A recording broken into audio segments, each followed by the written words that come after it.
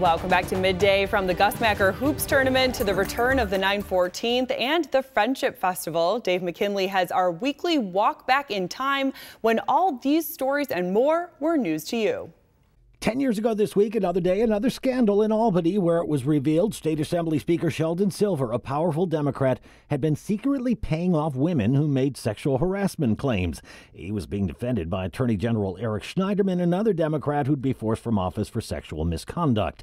Carl Palladino was sworn in to take a seat on the Buffalo School Board.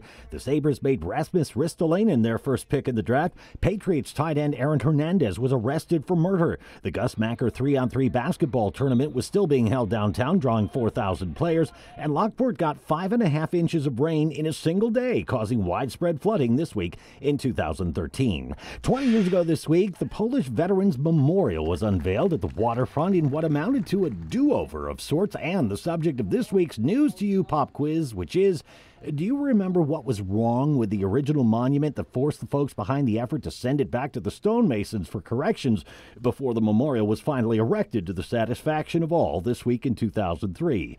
Remember, it was the same week the 914th Tactical Airlift Group, after serving months overseas in Iraq and Afghanistan, returned triumphant to their home base in Niagara Falls and into the arms of loved ones, and where across town a deal was signed allowing the Niagara Falls Redevelopment Group to purchase more than 100 acres of properties on the condition they produce $24 million worth of developments in the next 2 years.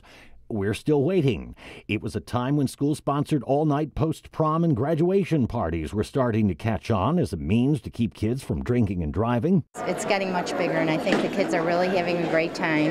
And when the last ever graduation was held at Buffalo Kensington High School. 10 years after leaving the mayor's office, Jimmy Griffin was making a comeback, launching what would be a successful bid for Common Council. I asked him if he was truly committed to getting the job done. Well, some people want me committed, first of all. And we lost the great Katharine Hepburn at the age of 96 this week in 2003. 30 years ago this week, when it cost just $1.25 to cross the Peace Bridge, perhaps to attend the long-ago Friendship Festival, a multi-day affair once held in both Buffalo and Fort Erie over the course of several days, which included both the birthdays of the U.S. and Canada, and which eventually succumbed to money problems, perhaps realized through the use of the once ubiquitous Texas Instruments pocket calculator at a time when many records were still stored on microfiche. We don't have any rich cowmen. A Maryland man named Kirk Bloodworth made criminal justice history as the first ever death row inmate to be exonerated through DNA.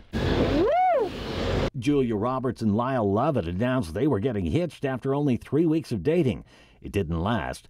Zima was first introduced on store shelves, and David Letterman did his last show on NBC after 11 years, taking a new gig at CBS. Of course, we're taking everything. We're taking office supplies. As we bring the house down, literally, on another edition of When It Was All News to You. Dave McKinley, thank you so much. And here's the answer to Dave's News to You pop quiz this week.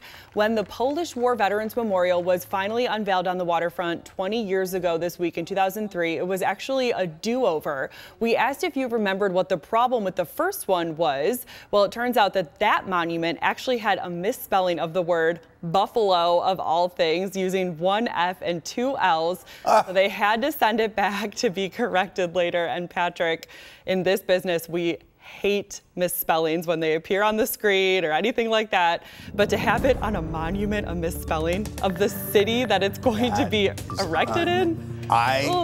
Hey, I'm the first to admit. Yeah, it happens to us all. I see it on the screen and I'm like, ugh. Yes, but at least we can just take it down quickly and correct it. Who brought it? I mean, when that person who sculpted that noticed it, you got to like, do I tell him?